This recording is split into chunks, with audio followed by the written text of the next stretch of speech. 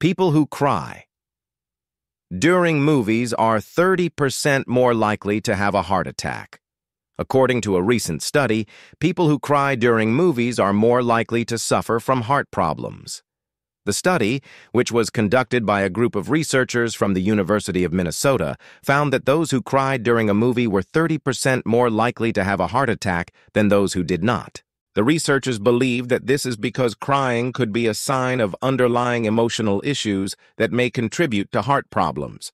Crying could also be a reaction to stress or anxiety, both of which have been linked to heart disease. However, it's important to note that correlation does not equal causation.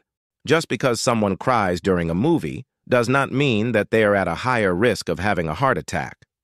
The study was published in the Journal of Behavioral Medicine and was presented at the American Heart Association's annual meeting. Other researchers have also found a link between crying and improved cardiovascular health. So, what should you do if you find yourself crying during a movie? According to the American Heart Association, it's important to be aware of your body's emotional and physical cues. If you feel something coming on, take a deep breath, relax, and enjoy the moment. Don't try to fight it.